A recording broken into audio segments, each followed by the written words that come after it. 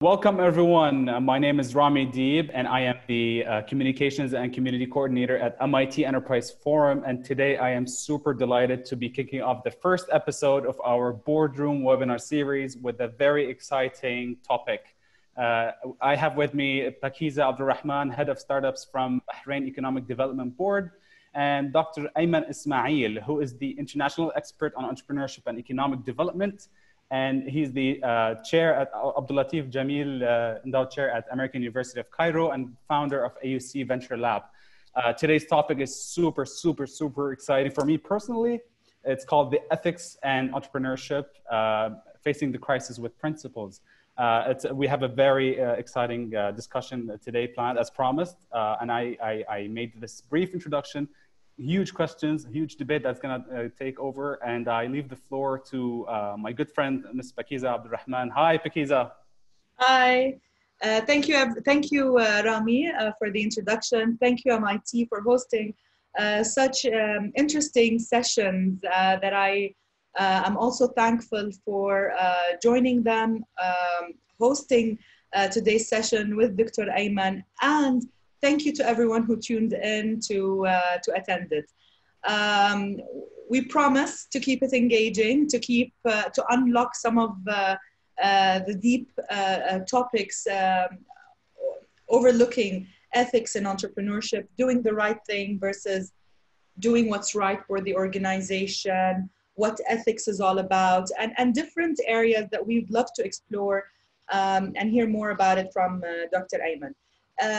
Stay with us till the end of the hour. We will open it up for questions and answers from the audience, and let's get started. My first question to Dr. Ayman is about the definition of ethics. So I read somewhere a great quote from Peter Stewart, where he says he defines ethics as knowing the difference between what you have a right to do and what is right to do. And I stood at it, thinking about it and thinking about the different elements that underlies this definition. So Dr. Ayman, how do you define ethics? What is ethics? Okay, thank you so much, Pakiza, and thank you, Rami, and the whole MIT Enterprise Forum for this wonderful series, and it's a pleasure to be with you. The topic, honestly, is very challenging because I've been working in the space of entrepreneurship and business for quite some time, and whatever we're talking about building startups, investments, getting talent, new innovations. And ethics is not part of our narrative. It's not part of our discourse. It's not part of the conversation that we're having. And I think implicitly everybody takes it that it's a personal decision, that everybody should be ethical. They take it for granted, but it's actually not something that should be taken for granted. And it's something that we need to have explicit conversations about. So let's start from the beginning. What is ethics? For me, it's just simply a moral compass. Your value system as a person or startup or organization that tells you what's right and what's wrong. So what does that mean? First thing is that it is demonstrated when there is a decision point. So ethics is not something that's absolute. We talk about values like fairness or caring about the environment or equality and egalitarian or meritocracy or whatever you want to call it that are part of the value system that we live at. And all of these things are theoretical conversations.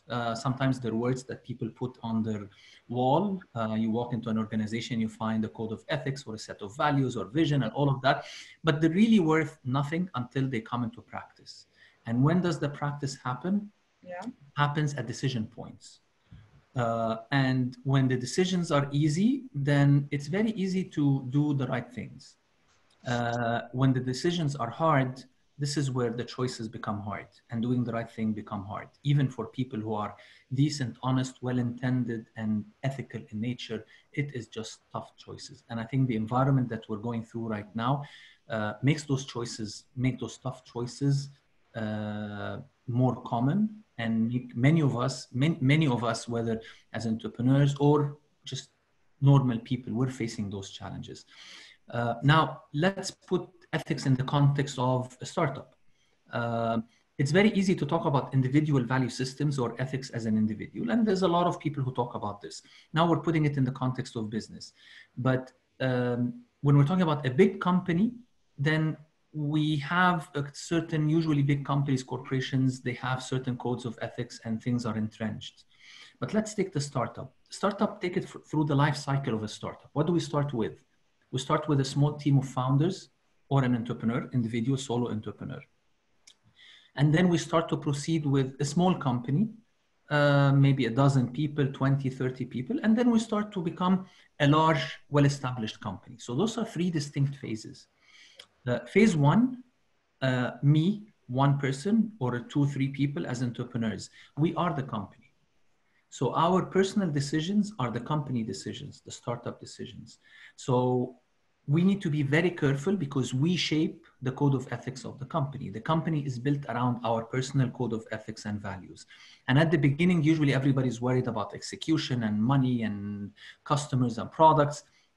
It becomes an implicit actions. They're not explicit. People don't discuss them openly because they're running around. So that's the big challenge. You start moving into a small company. Then we're getting other people inside. Then we start thinking, should those people behave based on their personal moral compass, code of ethics, or should they comply into something that we collectively decide? Or honestly, that we as founders want to decide because we care about what the company looks like. So we get into the point of we have to codify those things so that those new incoming people find a moral compass that is not just dependent on their own individual code of ethics, but it's common among ourselves because not everybody share the same code of ethics. It doesn't say that everybody is bad, but they just come from different backgrounds, value systems, priorities in lives, and so on. Then you start becoming a big company. Then you have to actually make it more codified because the number of people is bigger. They're not 20 people who can fit in one room. So I tell them what I think the code of ethics, we discuss it and we agree on it. And we abide by it. No, there's some people based in other countries. I have some employees in Germany or in Vietnam or in Kenya and in Dubai and in Cairo and whatever. They're just different people, different cultures. And I want to make sure there's something common among ourselves. So those are different stories. At the beginning, it's individual. Then you might start codifying it. And then it starts trickling down into policies, procedures, and culture, which is the unwritten norms. And all of these things are the things that we need to talk about. So that's basically what I think about. So what's your moral compass? How can you entrench it in the company? And then what are the challenges you're facing personally as entrepreneurs or as a small upcoming organization in making decisions that are in sync with what you think is right? Because consistency is king, right? So maybe I want to talk more about let's get into the definition a bit deeper. You mentioned something in the beginning about you noticed around you in this region that ethics is a given or it's taken for granted. Mm-hmm. Why is that in your opinion? And is it something that is relevant to the MENA region versus other geographical locations? Is there something that is allowing us to take things for granted and not maybe being explicit about our ethics or what we stand for? Honestly, I don't know if I can compare to other parts of the world. I think there's some things that are common in general, but there might be some things that are common to us that are more actually specific to us in the region. I think we're probably more of a verbal culture. We like to have more conversations. We're less about codifying things. You'll find that more of our conversations, more of our communications inside companies or as people or in business, they're more on the verbal side. They're less on the codified written side. And some cultures like short contracts, others like long contracts, and some of them agree with the handshake. So these are parts of the culture that we have. If you go to the US, you'll find that the Americans like detailed contracts, 500 page with every single thing spelled out. You go to China, it's a 1-page contract. but there is a certain mutual expectations. I think cultures that have deeper norms and expectations, usually those are more stronger, they're codified in the culture in a stronger way, the expectations are stronger. So people shy away from having to write them. But I think it's important to have the conversation. It's not about writing things, it's about the conversation that leads to writing things. Yeah. If I give you a sheet of paper that says, here are the 5 values of this company. Here is the code of ethics of this company. What do you do with it? Like, yeah, okay. Yeah. Some companies make people sign a code of ethics. Yeah. People sometimes don't read it, or even if they read it, they say, okay, it's blah, blah, blah. The question is, how do you live by that code of ethics? What are the implications of the things you write on paper on your day-to-day decision-making, especially when things are tough and stakes are high? That's when it counts. And that's when you can say those people are adhering to what they claim, or it's just lip service and words you put on the wall. Ethics as an individual versus ethics as a company. And you mentioned clearly how different stages have different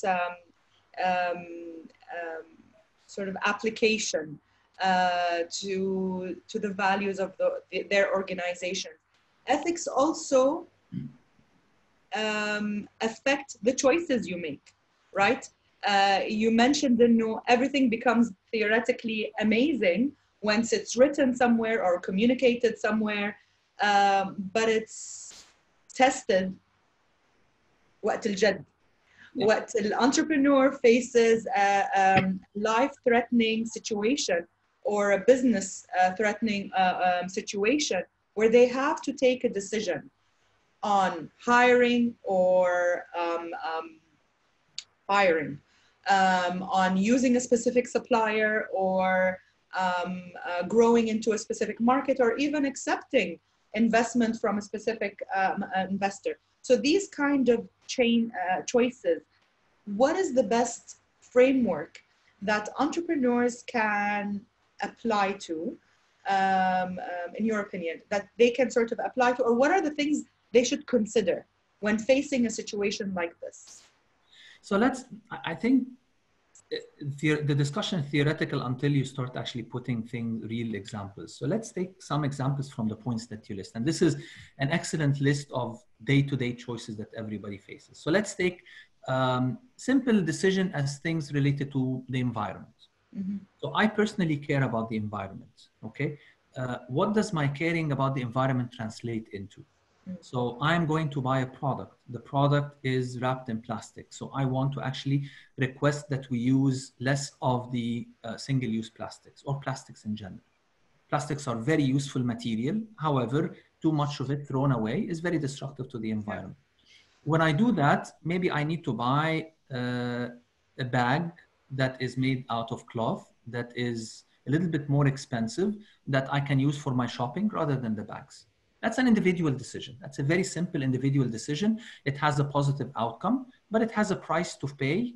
Part of the price is about paying for that bag. Part of the price is about actually changing my behavior, that every time I go buying things or shopping, I take this thing with me and I walk inside and do that. So what do I need to do?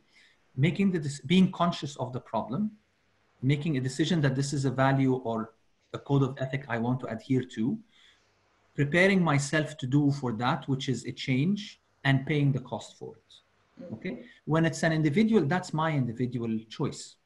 So I make the decision, if I do it, I make the change, and I pay the cost. Now let's pick a company. So you are a company, and how do you make a decision like this?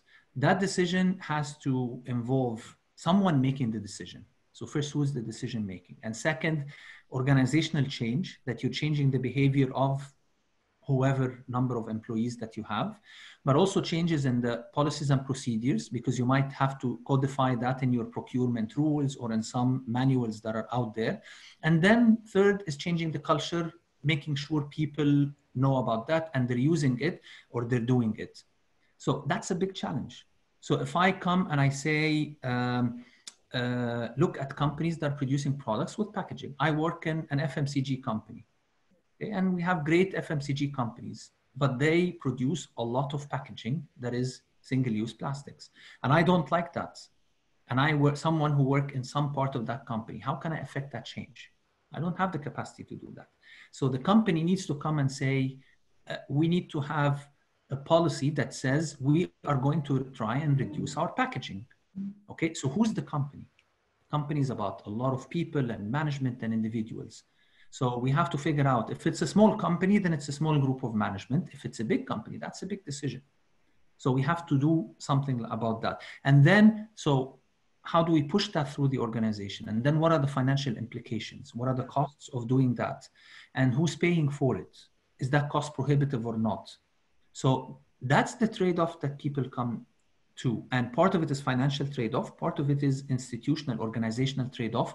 And part of it, maybe every single person in the company want to do that. But how do I actually make it happen? Create momentum. We're all busy doing whatever we're doing, but now I have to convince the whole company that it is a priority. So that's when you get the role of leadership, trying to put that through the organization. So that's the challenge that's out there. And we can talk about a ton of other challenges, but that's what tells you the difference between an individual decision, I can affect change, and an institutional decision. Startup is somewhere in the middle, because part of the decision is individual. We're 5 founders, 3 founders, we get on the table and we say, you know what, I don't want to use single-use plastics, or I want to improve my environmental footprint. How can we do that? Here are 5 ideas. Are we ready to do them? Yes. Can we afford them? Yes. Let's go and do them. Yeah. So we affect change. Okay. So that's what you have. So first you have to figure out what is the value you want to have, and then what are the implications on your daily behavior, and then how do I make the change happen, and what is the cost of that change, and what is the organizational change process policies that needs to do you consider profit gains or opportunities to monetize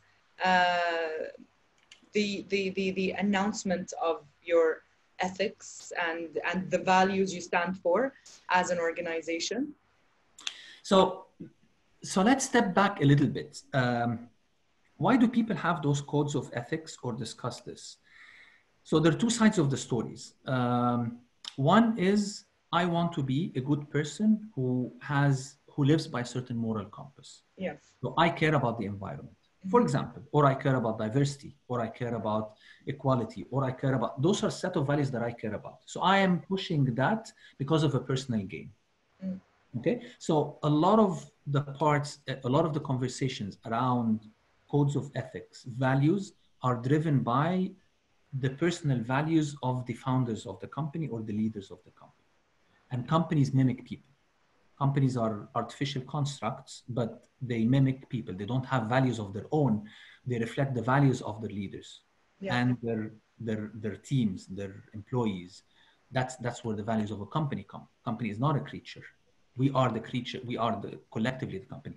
So now I have to figure out what are my personal values as a person. But now let's get into the organization. That's the first reason. First reason why I want it. I want to actually follow my personal code of ethics. But there's another reason, which is sometimes it's a utilitarian reason. It's for my benefit to act with a certain code of ethics.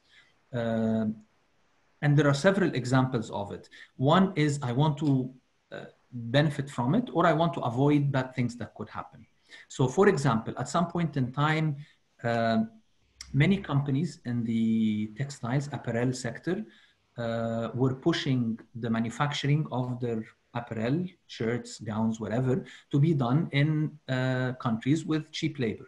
That reduced the cost substantially. And then some activists started saying, look at the conditions where the workers who are making your shirt operate under. Is that fair? And then through that campaign, they started convincing consumers that, you know what, it does not make sense for me to wear a shirt that is worth X dollars. Let's say a shirt is $50 and it's made and the workers get 5 cents out of that. And they're in miserable conditions and their child labor and their environmental abuses and it doesn't make sense. So consumers started pushing back. So companies started saying, you know what, it is in our interest to actually do things in better ways. So they started getting into labor standards, environmental standards as part of their manufacturing outsourcing agreements. So rather than the shirt being produced for $1, now it's produced for $1.50, but slightly better. You still make a ton of money, but you've at least improved a little bit. This came from consumer activism to make the companies not just be aware, but care. Yeah. Okay. So and they're willing to actually pay an extra buck for standing by those ethics and those values that those as clients are so they feel strongly about. Exactly. So you started that, but sometimes you want to make sure that for the company, there is a financial incentive, not just I want to feel good or I want to do things, because sometimes the financial pressures on companies trump those things. Sometimes you can do the other way, is now you can say, my product is done in a fair way, fair trade, or it's green, or it's bio, or it is environmentally friendly, or it is using less packaging, or it is using all of these things. So sometimes you might start and say, you know what, I am operating in a better way, and that is part of my differentiation in the market. So my product is equivalent to Pakiza's product, but my product is more environmentally friendly. Yeah. Are you willing to pay premium for that as a consumer? Okay, so now you're putting it in a different way, but that comes to be part of your product strategy and your targeting. And I mean, Pakiza, yesterday we were discussing the millennials. We have in millennials as a new generation, they care more about doing good, doing the right things, feeling good about it. So they have a preference for products with values attached to it, values that they care about. Values like caring about the environment, caring about people, caring about labor, caring about supply chains, doing ethical business, fair trade. So when you start putting that as part of your product message, then it becomes a good a way to monetize that. It becomes a promise as well, right? And it becomes a claim that you then can get into commercializing it, but also putting a value to it, and which opens to us another topic. Yeah, but before you go to that topic, just before you go to that topic, I want to say that there's a big line between having a code of ethics and having a product strategy. Okay. So a product strategy is because I see a market opportunity in a new segment that cares about that. And it's great to have a product that is consistent with your personal values or the values of the customer that you do. But it remains a product strategy that is done for a financial gain, which is different from having a personal code of ethic that I'm willing to live by regardless of the financial gain. And before the financial gain, it drives what business do I get into. So maybe I choose to get into this line of products because it's consistent with my code of ethics or personal values, and I choose to get out of other lines of products because I don't like the values that I need to exhibit to operate in that space. So that those are two separate places. It might overlap somewhere, but they're distinct things. Back to you. And it also differs based on sector, right? So there are some sectors that are very stringent, and your individual sort of values need to coincide and mimic your product values and promises. Sometimes the level of tolerance per sector differs as well. If you say, for example, you are producing hormone-free chicken, and then you face an incident with one of your batches having to go through that hormonal injections, and for example, what do you do about it? Do you continue the production? Do you tolerate, would citizens, would clients tolerate that kind of deviation from the promise versus the pharma industry and the health sector? What the level of tolerance per sector? What do you have, Ayman, to share with us on this topic? Okay, so there are different things. Usually, when people put a code of ethics for a company, it's an internal thing. So it's part of our internal behavior that we do day to day to do the right thing.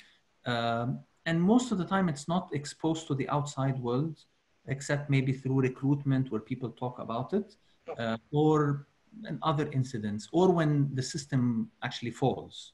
And there are examples of that. But most of the time, code of ethics are internal to the company. Once I start introducing it through my product, so the product itself has a message that includes part of that code of ethics, then now it becomes a product strategy. And now it becomes a product feature. And now as a product feature, if I am claiming that my product is green or is fair trade or whatever, then there has to be certain standards, and there has to be compliance with that standards. And in some parts, actually, sometimes you may get into regulations for regulating that standards. And it becomes a more complicated issue because sometimes there are also industry-wide standards, not just individual. So when you get into things related to, for example, fair trade or green products, or products that are free from antibiotics, hormones, and all of that in agricultural products. So then the claim itself might justify premium pricing. So the consumers have the right to ensure that the claim is met. Then you get into industry standards, specs, monitoring for the specs, and in many cases, regulations around that. So those are two separate stories, but both of them are real and both are there. If you're going the consumer product side, then you have to be very clear that this is a product feature. It is not something that you can, a label you can put without actually understanding the consequences of it. And if you're using it as a competitive advantage, then that also has implications. And your competitors would like to get into that space. So there is a space for collaborating with your competitors and setting industry standards. This is why sometimes you have industry associations, and sometimes the government actually jumps in if it becomes a wide issue. So that's a big area, and that's a very important area. You'd find this in agriculture sector with standards. You would find it in labor practices in manufacturing. You would find it in areas like Islamic finance. It's a certain code of ethics that justifies a product. You would find it in areas related to what else? All the clean, green, bio types of products, and so on.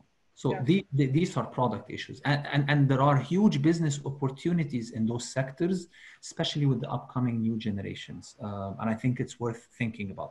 But again, it's different from your personal or institutional code of ethic, which is a very different side of the equation. Yeah, definitely. We do notice a new trend in impact investments, green funds, impact acceleration, and a global movement towards that. What are the top trends that you've seen? What is the kind of points that an entrepreneur needs to keep an eye on while seeking growth opportunities and investments and debt financing needs for the growth of their company?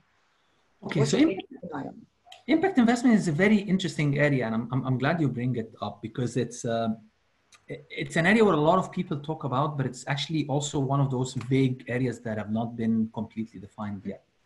So what's the story of impact investing? Investing in general is I am putting my money in investing in a company or an institution in general, and I have expectations of risk and return. And that's pretty much it. So I am expecting 10% return and a certain level of risk. If another option, let's say venture capital, gives me higher risk, I expect higher returns. Government bonds, much lower risk, much lower returns. It's always been like that. It's very simple. It's all about money, risk-adjusted return on investment. Pure and simple, done.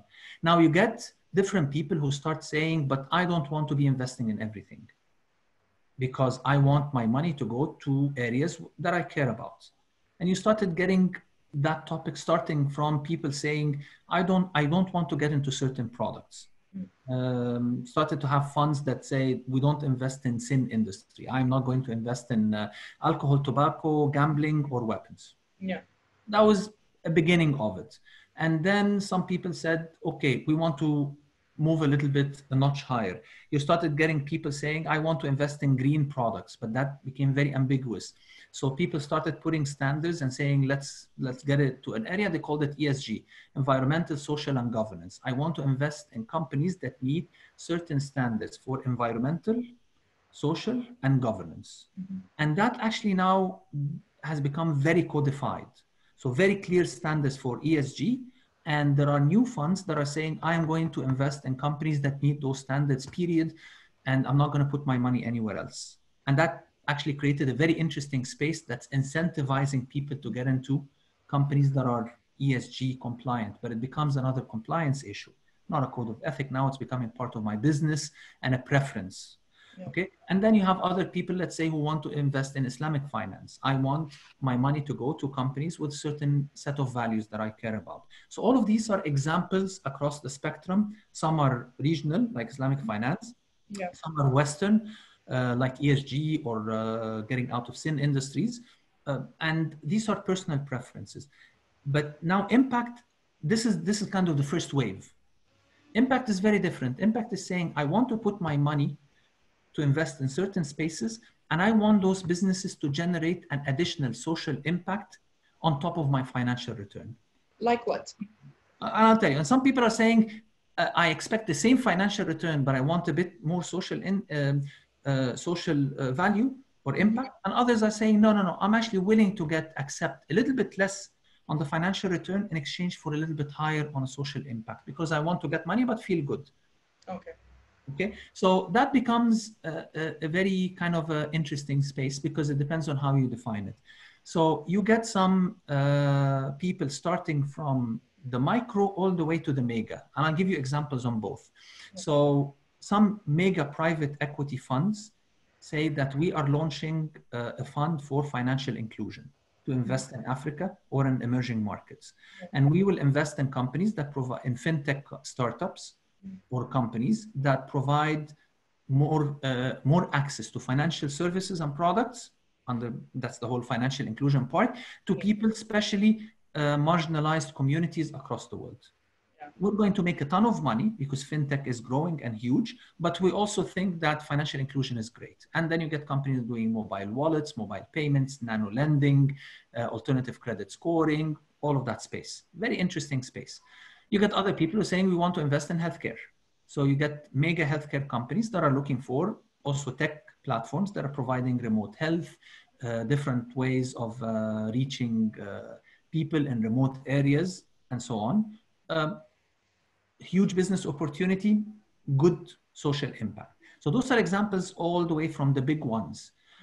You move down all the way to the micro. Micro is more about, I want community initiatives. So I'm looking for small individual community initiatives that are making microfinance investments for someone to improve their farm, raise a cow, get some chicken, do some low scale small size farm or agriculture or manufacturing activities.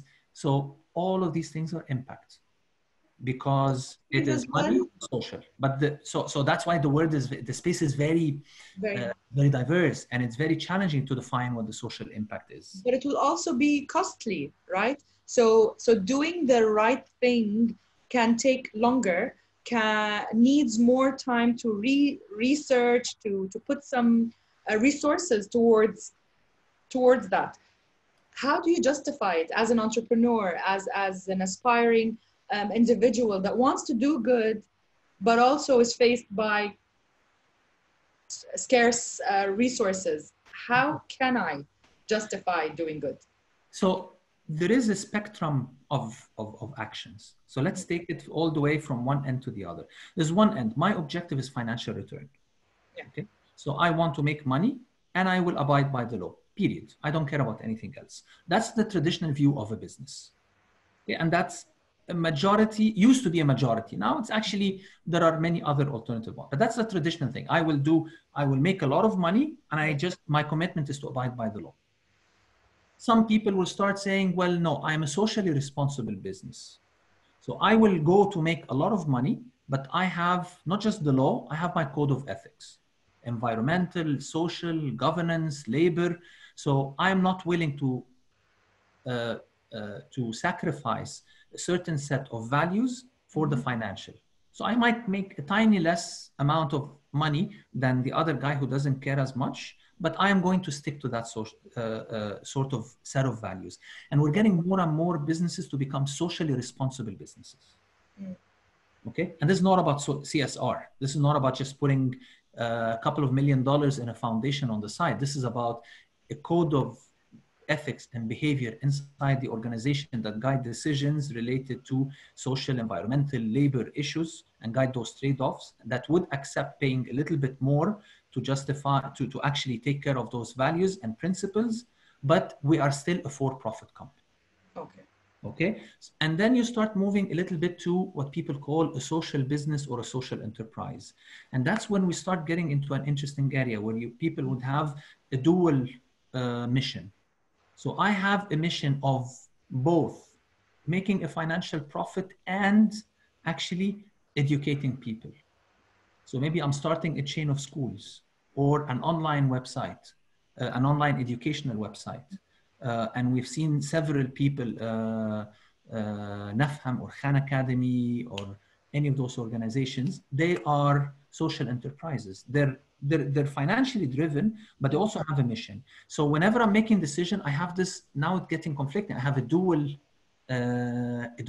criteria for making decisions. And sometimes we face conflicts. And that's the point where you have two values competing. But yes, but that's when you get the leadership and people saying, I'm going to have to make a decision at some point.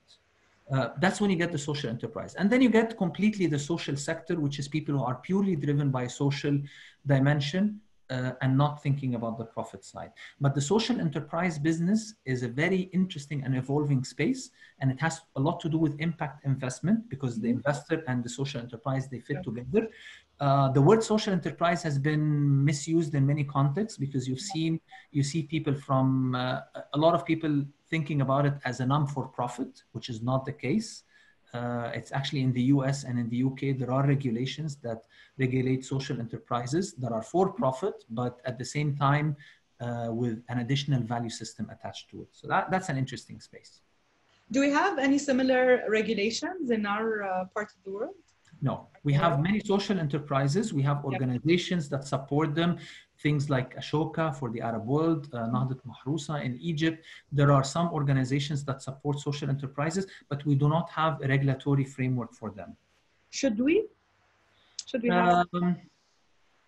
Honestly, it's a bit challenging.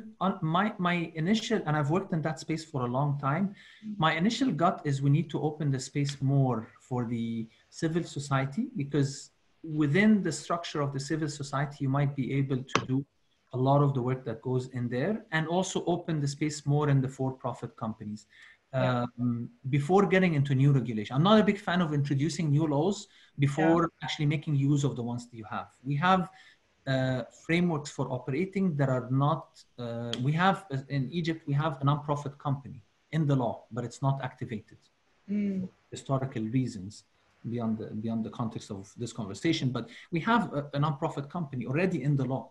So there are some things that can be very easily activated that would give you the space to do what you want.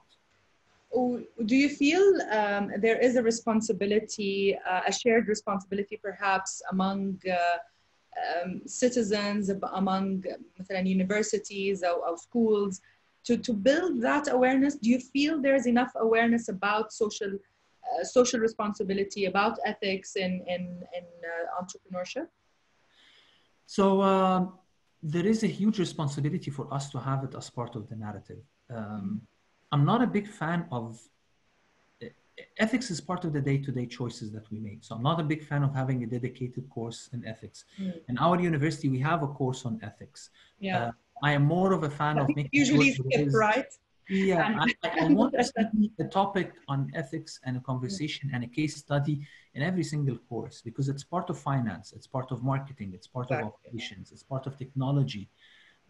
So it needs to be part of the discussion, the conversation. That's a lot more important than just having the title in a course, which is I don't think it's the best approach. It's not a standalone thing. As you mentioned, we face choices every day of our lives, from simple decisions and simple conflict, up to decisions that have to hire, fire, use, reuse a specific thing. And we need to have this strong foundation among ourselves to start with as individuals, and then live by them and reflect them in our organizations, whatever they may be. I do agree with you that it's definitely a shared responsibility and something that a conversation that needs to continue. And this is part of the webinars that MIT are hosting, MITEF. We are acknowledging the need for open dialogue for such topics. We need to talk about them more. We need to address the situation. We need to uncover a few hidden topics that we, as you mentioned in the beginning, we take them for granted, or we assume the answer to be in a specific way. Before opening up the session to the room for questions and answers, there is one last point that I want to speak to you, Ayman, about and hear what you have to say about it. I personally wonder what the future will look like with all the amount of data that is being collected by different platforms, applications that we use, the intentional and unintentional information we supply to those platforms.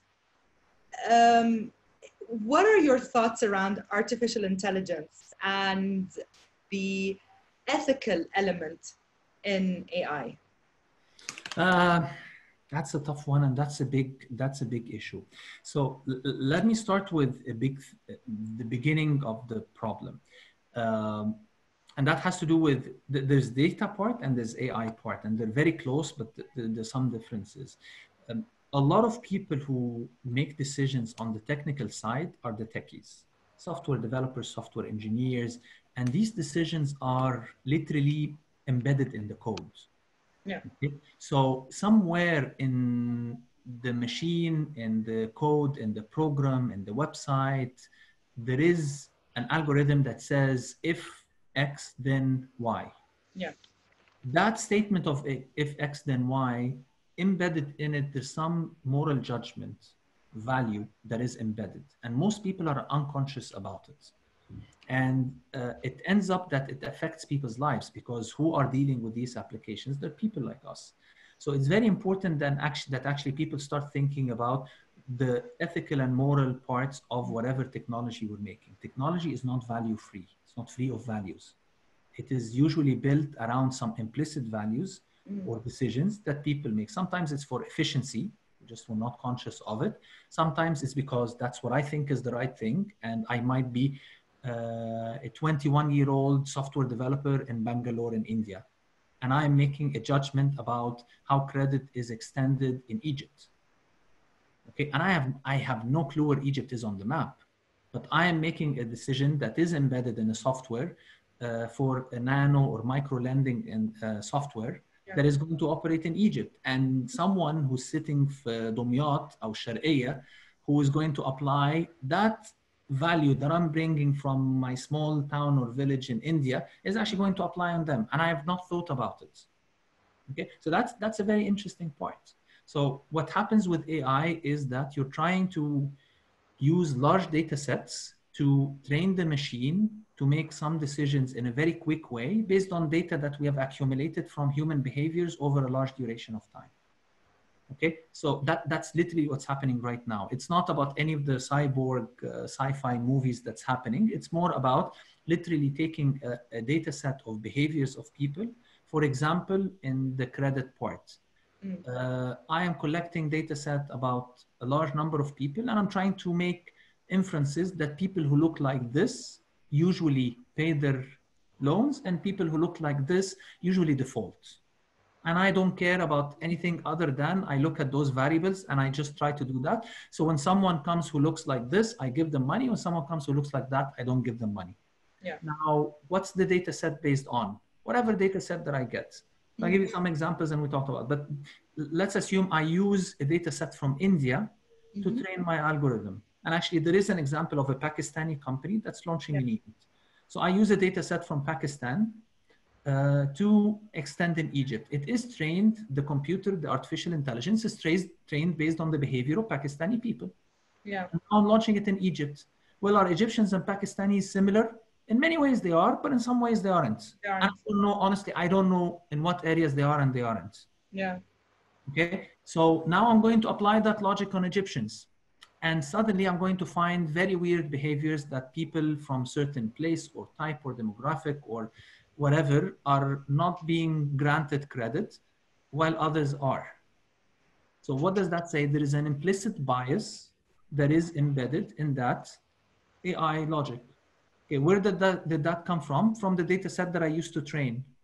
Okay, what can I do about it? Well, I need to start thinking about how are Egyptians different from Pakistanis and try to have data from Egypt. Well, if I don't have this data, so what do?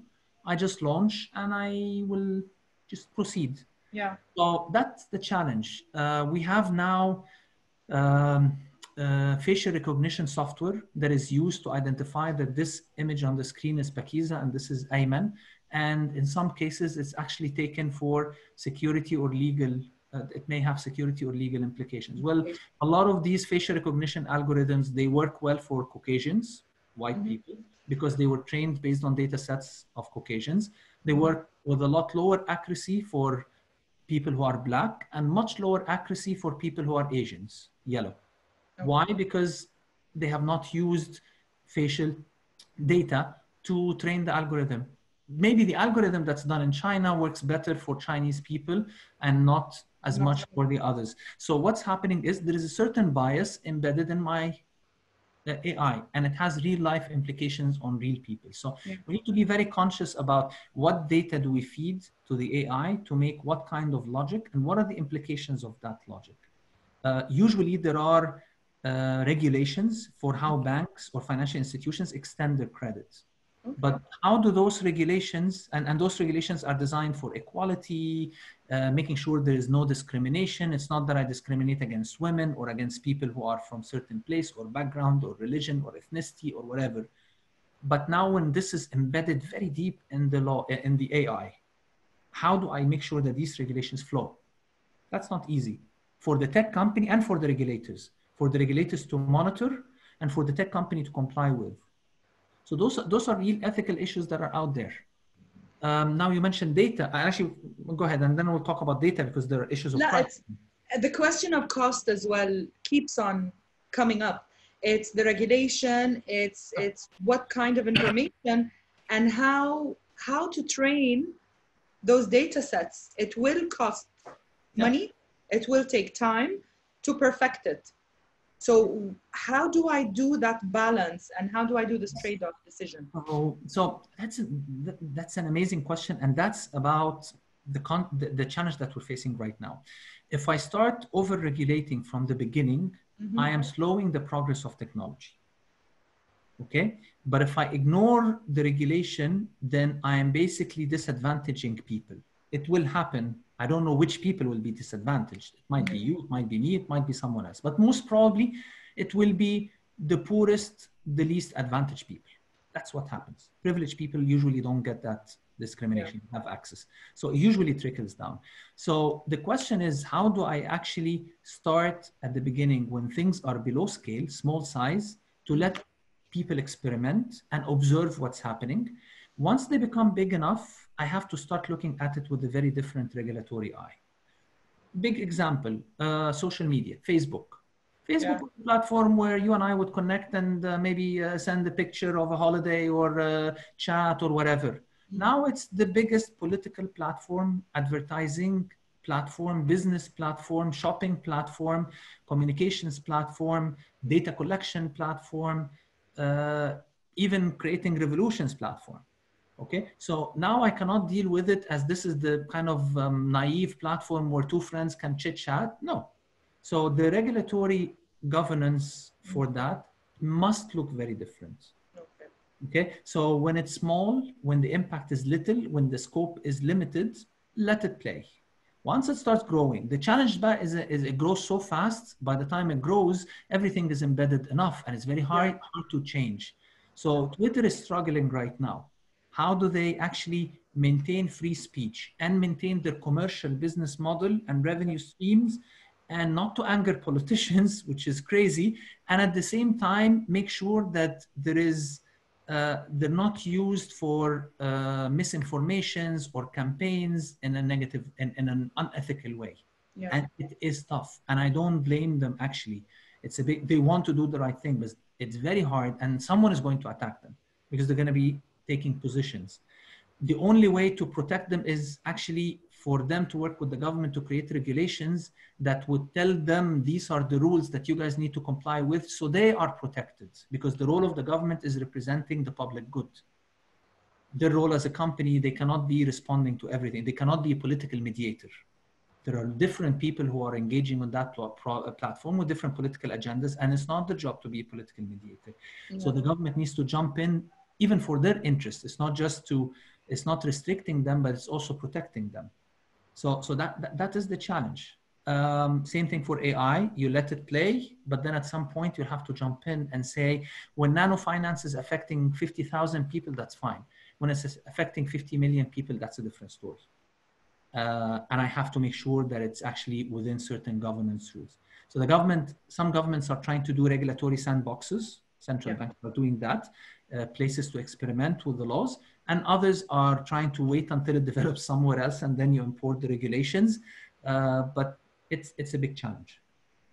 A big and a fast catch-up that regulators have to be aware of those latest technologies and regulators are aware of all these trends and the impact that they have and the implications they have on the users, the communities, and the effect it has. Very interesting. I'm really interested with this conversation, and I want to open up the floor for some questions from the audience. Let's see what we have received so far. We do have a question from, we have a question. What is your opinion on mitigating risk based on bias, such as racism, class, in the ethical domain? So that's a big challenge, and that's basically follow up on the whole AI, that conversation that we're having. Now, bias will be there, and especially when we're creating something new, because bias, especially if you're automating a process, okay, bias is usually embedded literally in the details of the process. That's where you start getting that bias. There are several ways to deal with it. One way is to try and have those values implicit in the design of any platform whenever you're starting at the beginning. So if you say that I care about the following values, for example, my platform need to not discriminate in the following way. So I want to test, part of my testing is make sure that my AI or logic or platform is not discriminating, and that becomes part of my system requirements. So it's explicitly mentioned and tested against and calibrated. So that's an important part. Another part is making sure that inside my organization, I have a group, or whatever you want to call it, that is constantly watching those decisions and looking for any bias that emerges, because we cannot predict everything and design everything in a perfect way. A formal group, Ayman, yani identified group, this is their role to do. Yes. Okay. Yes, of course, it depends on the size of the organization. If I'm small, it might be another role for a person, but if I'm big, I need to have a watchdog inside my organization that looks and says, especially if let's say I'm I started as a small nano lending company, but now I'm big, I'm lending to millions of people. I need to have a watchdog inside the organization that's literally reviewing my numbers and my profile and starting to look for any systemic bias and trying to figure out where is it coming from and what do I need to do about it. If I'm not conscious about this, I'm going to then I'm not serious about it. It's very similar to the diversity part. We all want to have diverse organizations, but we make individual hiring decisions. But is there someone looking at the big picture and looking at the macro statistics? What is the percentage of whatever category is your favorite inside my organization? So everybody cares about women empowerment, but I have 1% of my employees who are women. Yeah.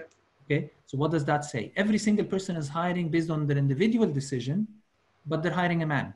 Okay, so what do I need to do about it as an organization? Do I look at my procurement, on my recruitment policy? Do I look at the pipeline of people who walk into that?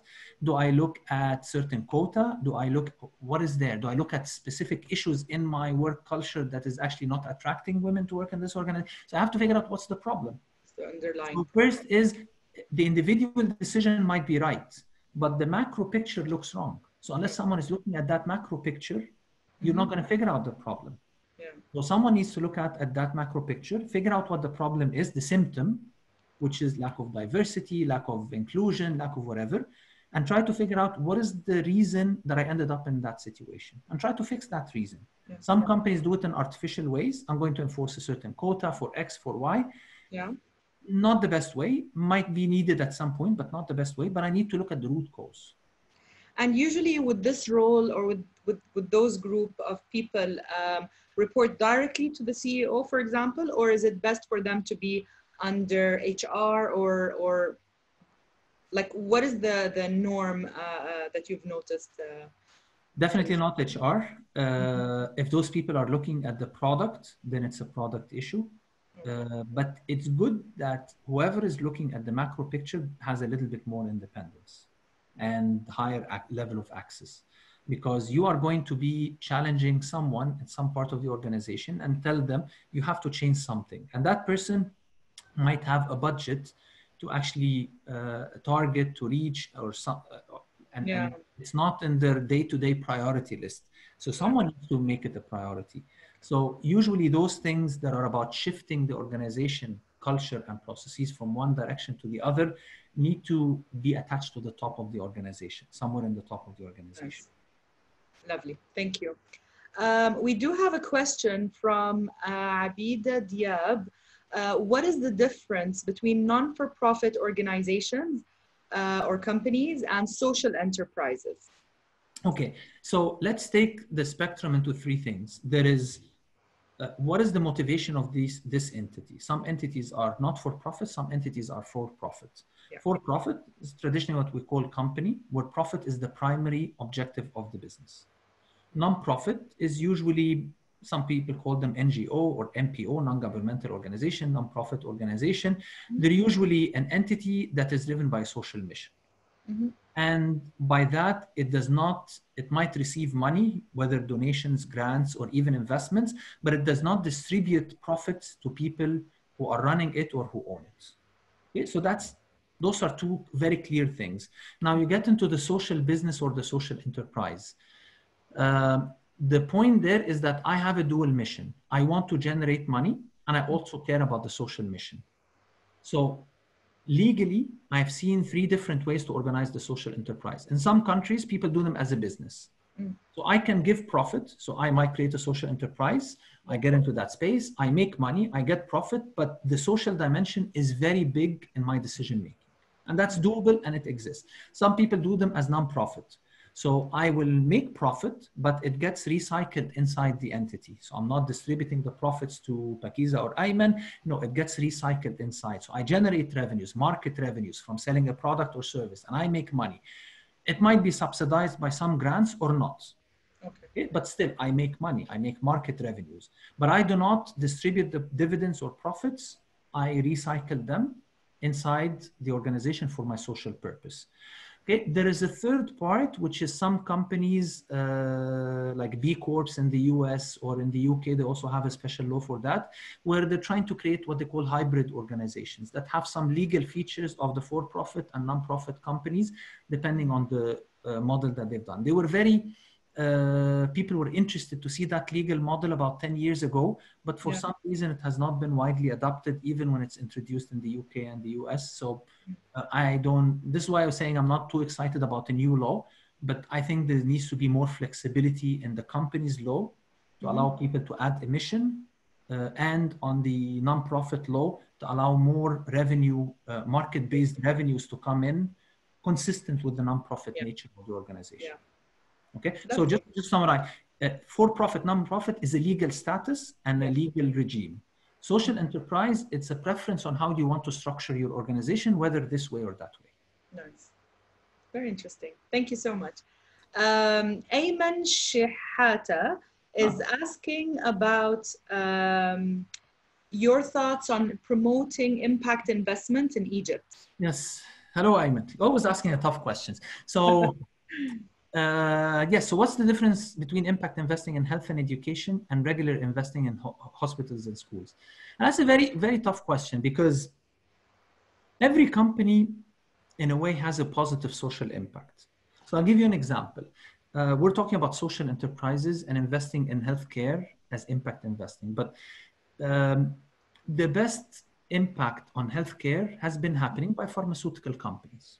Okay. People hate pharmaceutical companies because they're jacking up prices and all of that. But the impact of a pill can save millions and billions of lives and of actually healthcare costs.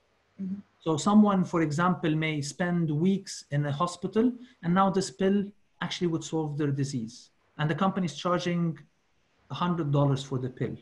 So people are saying the company is crazy to charge $100 for the pill. It costs them 5 cents to produce. But the company will tell you the alternative to the pill is spending $5,000 in a hospital. We're saving people $4,900, and this is just a small fraction. Yeah. So it's a crazy conversation. But there is a great positive social impact coming out of pharma companies, even if people criticize them, and I do, and hate them sometimes. But look at if someone invents a cure for the COVID-19 and they sell it for $1,000 a pill, I would go and get it, right? And governments would pay for it. And we would go and attack the pharma companies for selling it for such an exorbitant price and making a lot of money out of people's health. But we would also be so happy to save the trillions of dollars and all the closures of the economy and all of that. So back to Ayman's question. So what's the difference? I think the difference is, how do you think about the business? So if my objective of the business is pure for profit, then that's a for profit. And I'll give you an example. If I am in a pharmaceutical company would prioritize the research on diseases that have a larger number of infections so that the market is bigger. Okay. Is that a fair prioritization of resources? Yes, it is. If I have X amount of money, would I invest it to cure a disease that's attacking 1 million people or a disease that's attacking 5 people? Okay. Now, would I prioritize it to solve a disease that's attacking people in rich countries versus a disease that's attacking people in poor countries? That happens. Okay. But my decision-making is capacity or direction is based on for-profit, market size, product potential, pricing. That does not make it a social enterprise. It makes it a good company and has good social impact, because they do, but it does not make it social enterprise. Social enterprise, I might go and say, you know what, I'm going to do actually research on this disease that is affecting people in India and Africa, even though it's going to make less money for me. I'll still make some money, but it's going to make less money for me. So it's all about your decision. At least in my mind, the differentiator is a very subjective way of decision making that takes that other criteria of the social dimension in a different way. So I can build schools that are for profit, but am I targeting a disadvantaged community and making a little bit less money, but I'm expanding the educational benefits. So it is a decision making part, and it's about the trade-offs between profit and mission, and how much does mission play in that. If mission comes high, I am a social enterprise. If mission comes low, I'm a traditional for-profit business. And this fine, both are fine, but I need to figure out what I am and communicate what I am in an honest way. Yeah, nice. I think we have one last question before we wrap up the session. It's from Antonios. What can governments do to improve or encourage ethics in business? Do governments have a role in this, Ayman? Absolutely, they do. And I think it's a big conversation between, or the difference between law and and ethics.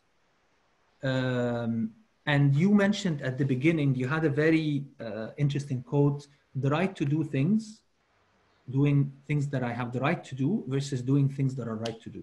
Things that I have the right to do are things that are legal. Mm-hmm. Okay? And the law does not and should not regulate every single aspect of our lives, right? So the law cannot tell me to be nice to people, okay? But the law can tell me that I cannot walk in the street and hit people in their face. So we as a society find that there's a certain boundary that we need where things are becoming really, really important that we need to regulate. Regulate means enforce and police and court and fines and all of that. And things that are not nice, not good, but we don't want to regulate because it's too cumbersome. I don't want the government to regulate every single aspect in my life. And I'm willing to tolerate some bad things because too much regulation is bad. Okay, so it's a trade-off between what do I want to regulate and what do I not want to regulate. So when we talk about, for example, a value like transparency, there are some elements of transparency that the government or the stock market or the company's law would force you to do. If you're a public company, you have to produce information about 1, 2, 3, right? But there are some additional transparency measures that me as a company may want to do voluntarily. So that's not regulated. So, and that's good. So the question for the government is, what is the part that you want to regulate? Because you think it is really critical and important. And without it, there is a significant damage to the whole society system. And that's a trade-off. In Egypt, and probably in the whole region, we tend to over-regulate. Every time people find a problem, they want a law for it. You cannot have a law for every problem. You cannot have a law for everything, because then what happens is the law is diluted and the government doesn't have capacity to enforce 500 laws, so they're enforced in a random ad hoc way. I'd rather have 5 laws that are really enforced than 50 laws that are not all enforced, because I lose a sense of priority. So what parts of ethics should the government regulate? The parts that have to do with large risk for the system, for the society at large. When I find that lack of transparency may bring down the stock market, then I put standards for transparency. Okay. When I find that people cannot buy and sell without having the contract being enforceable, then I enforce the contract. Before that, people used to buy and sell in an ad hoc way. We agree, shake hands, and we do that. But then it doesn't work. Zaman, the New York Stock Exchange, there was the verbal contract was actually the way people did business. So if I tell you I'll buy that share for $1, that's a contract, legally enforceable contract. Nice. Okay, so that's the role of the government. So if we get into AI, the government needs to start thinking about standards for making sure that AI is not biased, but without stifling the innovation in that space that has not really opened up and matured. Maybe sometimes you say, you know what, wait until it gets a little bit bigger. Yeah. Okay. Maybe if a company is working with up to 100,000 people, I do not require regulation. Once they hit the 100,000, they need to start working on regulation, and they cannot operate more than 200,000 without having a regulation in place. So size-based, risk-based. Okay, so that's a reasonable way of thinking about regulation. Role of government has been dismissed for a long time. A lot of people would say the government needs to get out of the economy, just get out. And there are other people who are saying, I need a law for everything. Both approaches don't work. A law for everything, it means the government does not have capacity to enforce, and there's a law for nothing. Yeah. Or get out of the way, there will be systemic risk, and we're finding it right now. Failure in healthcare systems in some countries, in educational system, in regulating the internet, regulating privacy, all of that. And then even the companies are not able to operate. Yeah. So companies need to have a clear set of standards to operate. But keep in mind, last point is regulation and innovation are usually conflicting because innovation is about trying new things, and regulation is about standardizing and putting rules for doing things. Innovation happens before I am ready with the rules. So whenever you have an area that's over-regulated, innovation is stifled. I need to figure out, I need to leave a space for experimentation and take the risk with it. But when things start becoming big enough that they have impact on the whole society, systemic risk, then I need to start looking at them to regulate them. And that's a very important part. It's not just an ethical conversation, it's a broader regulatory conversation. Definitely. And we go back to your earlier idea of having, and the trend that we're seeing among different central banks and different countries with the open innovation and embracing open innovation and having the regulatory sandboxes in different sectors allows the regulator to have a close look at a small sample with a small sort of, where the impact is manageable to an extent, so that when the time is right and the numbers expand enough to have a proper sort of regulation, the regulators already included in this journey is aware of the implications and can take the right decisions moving forward. I believe this brings us to the end of our session, Ayman, and the end is actually the conclusion of our session is to always have those open conversations. This is a huge topic. This is a heavy topic that impacts us individually, impacts us at different organizations, whether we are founders of startups, whether we are investors, whether we work at the government, or part of the educational systems. It is an ongoing conversation. It is ever changing. The trends and the implications affect us all. So be aware of what's going on, be aware of your individual choices, and keep on the conversation rolling. And definitely tune in to the next webinar with MIT, the next boardroom webinar. And I can't wait to the next session. Thank you so much, Ayman. Thank you, Pakiza. And let me leave everybody with a couple of thoughts just to keep in mind. First thing, as entrepreneurs, the company values and code of ethics is literally shaped around your personal values and code of ethics as an entrepreneur. And you need to be very conscious of it and be very careful about what you embed in the company. You need to have that explicit discussion as the company grows. You need to be careful at what gets codified in the policies, procedures, and the culture of the company. Second thing is technology is creating a lot of dilemmas that are shaping and we're all thinking about. So whenever you're writing code, think about the values that get embedded in that code and the implications on people's lives.